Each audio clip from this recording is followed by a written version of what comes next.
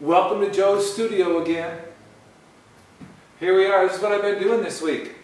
What I did this week. Mostly what I did this week was I thought about Flint, my hometown. You know, I'm from Flint, Michigan, home of General Motors. Used to say in big signs as you entered the city, home of General Motors, Buicktown, USA.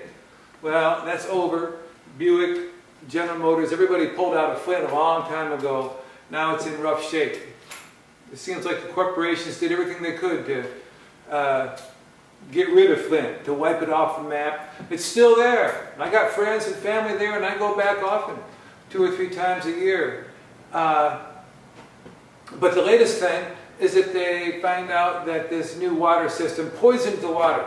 The water in Flint has been poisoned with lead. Oh man, all week in the news. This morning in the New York Times, big editorial protesting this poisoning of the citizens of Flint. It's a terrible thing. So what was on my mind as I was working on this quilt. So if it looks a little disturbed, if it looks a little upset, maybe that's why. Because all week long I was thinking about my hometown. This fabric that looks like chains came from it's yukata cotton, from a kimono that I took apart. A friend of mine, Patricia Bellier, gave me. This fabric from Ghana, from a textile training center in Ghana that I love, that made it look like a kind of a river there. Sort of a poisonous river, huh? It's been on my mind all week long.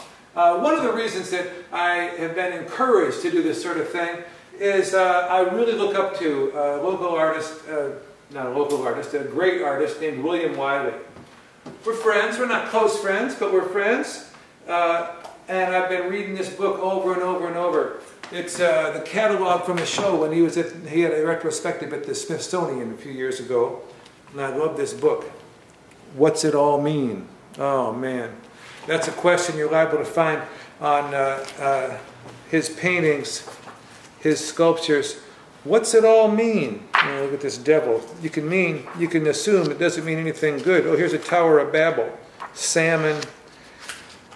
His stuff is so dense, so political,